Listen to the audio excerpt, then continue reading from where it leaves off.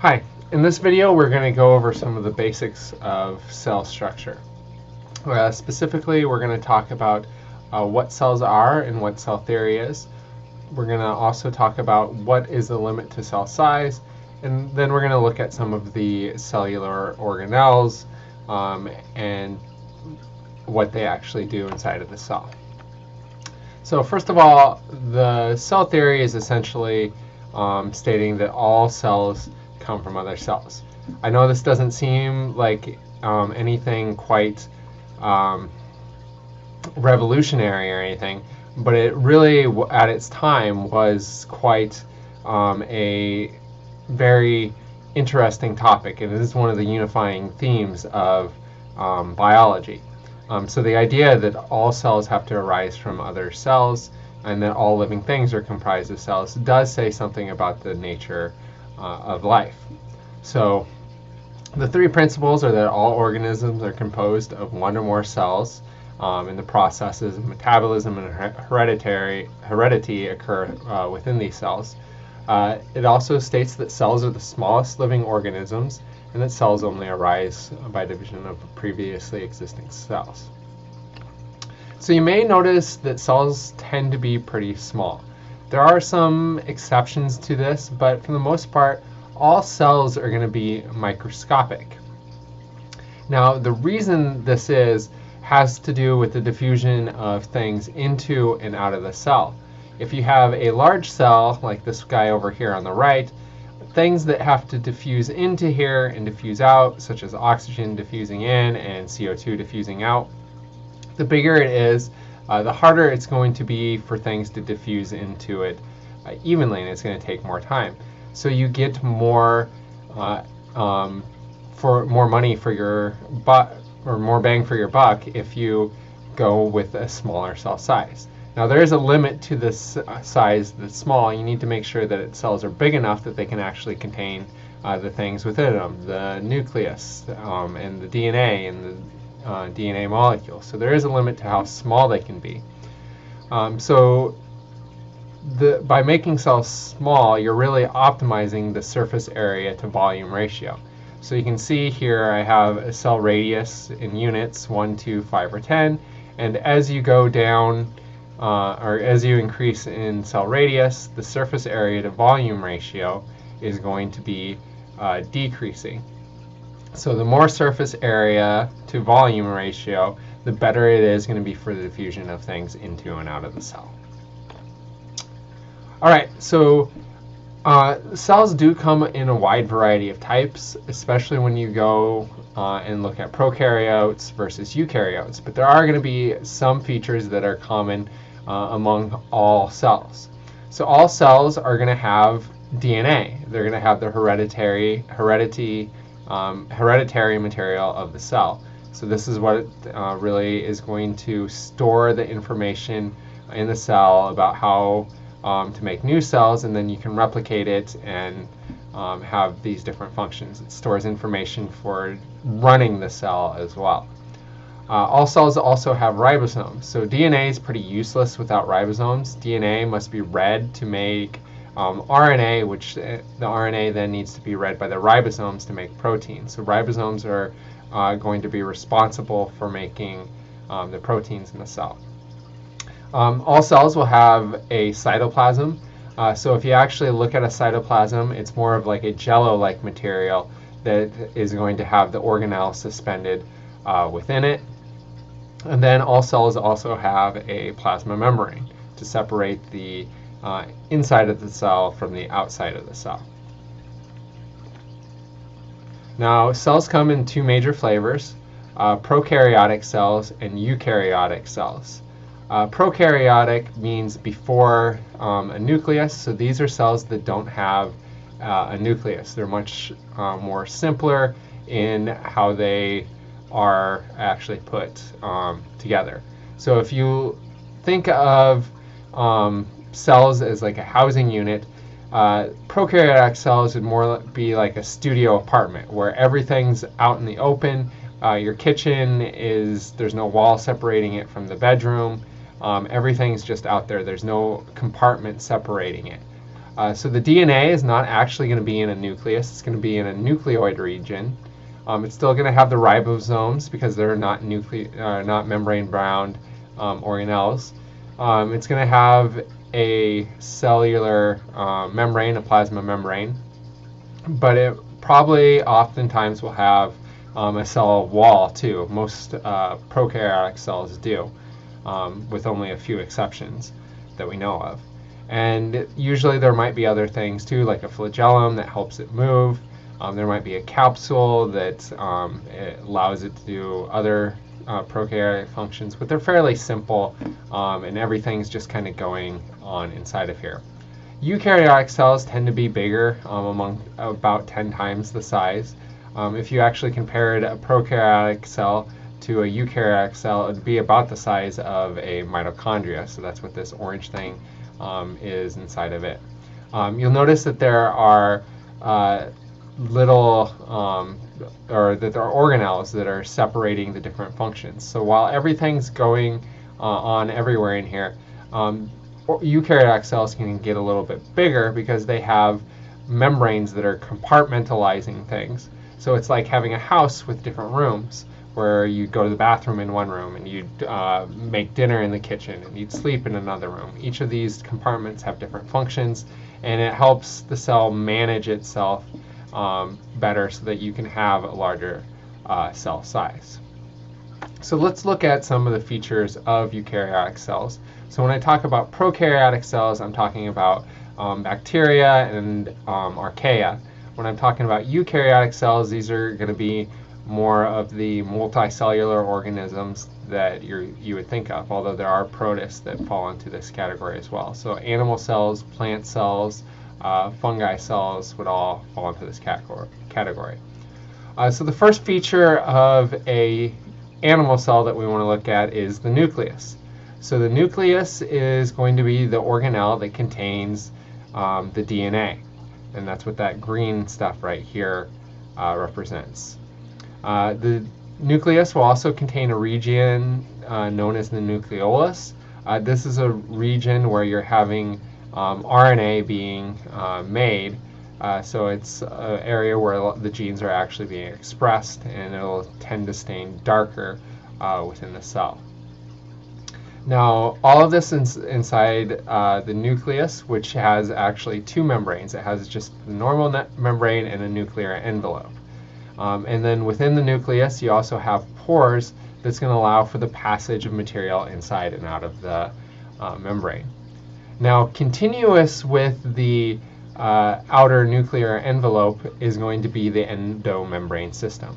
So the endomembrane system is going to be a system of different organelles, which includes the smooth endoplasmic reticulum, the rough endoplasmic reticulum, the Golgi apparatus, various vacuoles and microbodies as well, and lysosomes. So these are going to be all the main compartments of the cell that are going to have different functions.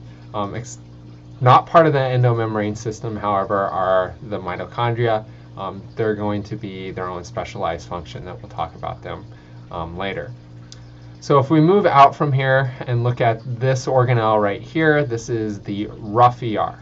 Now, the rough ER has ribosomes. I tried to emphasize the R right there, which gives it its rough appearance. So the rough endoplasmic reticulum is going to be the organelle that's responsible for making proteins that end up either in the membrane or stored within other organelles itself. You notice that there are ribosomes within the cytoplasm itself. So ribosomes are going to be the organelles that make the proteins. The cytoplasmic ribosomes are going to make cytoplasmic proteins, so proteins found in the cytoplasm. The ribosomes that are in the endoplasmic reticulum, these proteins that get made get stored or put on the plasma membrane of the cell, so they get stored in other organelles. The smooth endoplasmic reticulum actually has a lot of different functions. So it can act as a calcium storage area. It can be used for carbohydrate and lipid metabolism and synthesis. It can also be used to help detoxify things. So it can contain enzymes that are responsible for breaking down different substances that might be toxic to a cell. Now the Golgi apparatus, it sort of functions as a post office. So vesicles, which are what these little small things here are, they can actually break off from the endoplasmic reticulum and can move throughout the cell. And a lot of the proteins, especially that are made in the rough ER, actually will go to the Golgi apparatus. The Golgi apparatus then is going to sort them. It might modify them in some way, so mark them for being located to a different place in the cell. It's then going to have the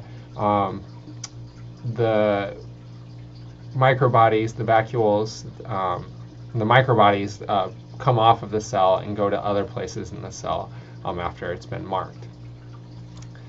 So it really acts as a packaging center, sort of as a post office in the cell.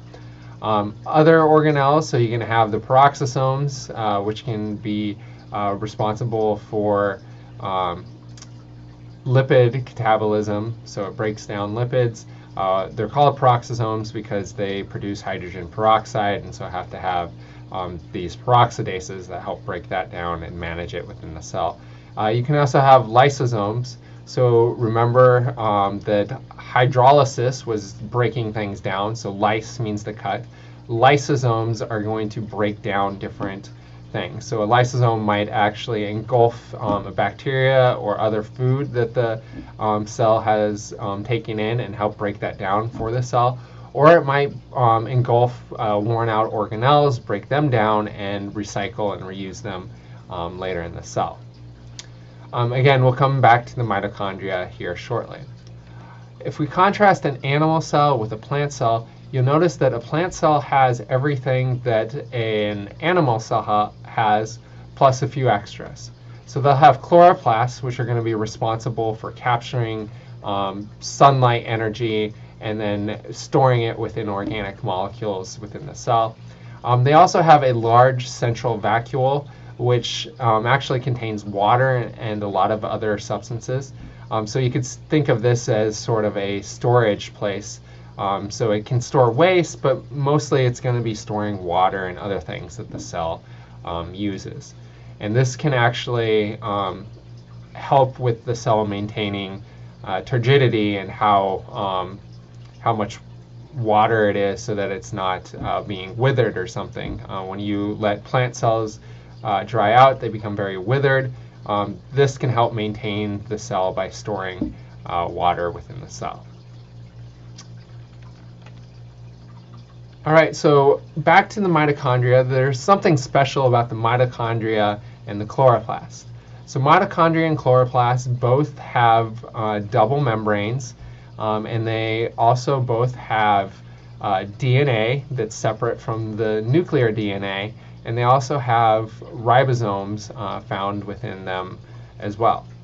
Now, the mitochondria and the chloroplast are both involved in energy metabolism. So we'll talk about the mitochondria in much more detail when we get to cellular respiration. So it's going to be responsible for utilizing the metabolites from carbohydrate, lipid, and protein catabolism to produce ATP, the energy currency of the cell. And its functions are important for this. So you have the outer membrane, you have this inner membrane space within here, and then you'll have the inner membrane, the intermembrane, which has other materials within it.